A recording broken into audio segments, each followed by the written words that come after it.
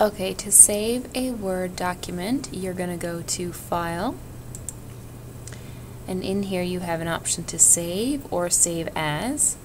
If you click Save, you can choose your place, so you can choose OneDrive, which is the cloud, or you can choose Browse, which will bring you to your File Explorer.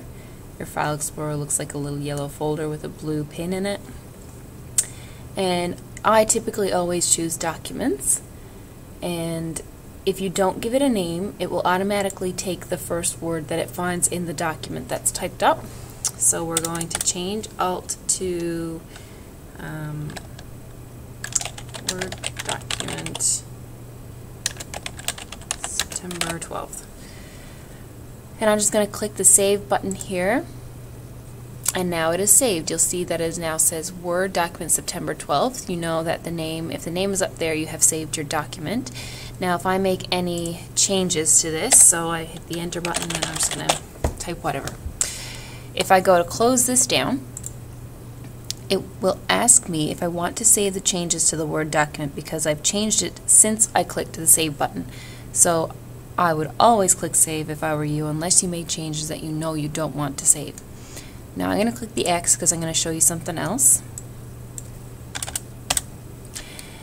If you wanted to change the name of this, you've already got it saved, but it's not the right name. You made a typo or it needs to be changed, the name needs to be changed.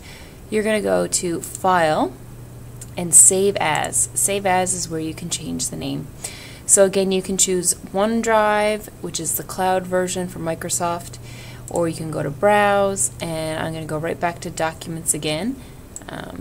You can choose from here where you want to pick. You can go and save it to your desktop, your Downloads folder, your Documents, Pictures, and if you have an external USB connected up, you can choose that. I have mine selected here, so I can save it to any of these external folders that are on my USB folder. Now I'm going to change the name to Shortcuts. Now I'm going to hit the Save button, and you'll notice the name changes up there to Shortcuts. So now I have that saved. I'm going to close it down. I didn't make any changes since I hit the Save button. And when I do that, it just closes down perfectly. Now if I want to open it back up, I click up my File Explorer, double click on the shortcuts, and it opens it right back up again. And say I wanted to make some changes, so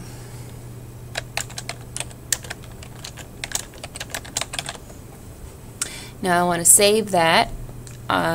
Some people do this and then hit the Save button here, but what I always do is to click this Save button here. This little floppy disk is going to be your best friend. So you save this always as you're going throughout and making any changes to any documents. Make sure that you save your work, because you don't want your system to crash and then everything is lost. Alright, save. Okay, now that I've saved it, hit the floppy disk after I made the change. When I go to close it, it'll just close automatically because it is perfectly saved.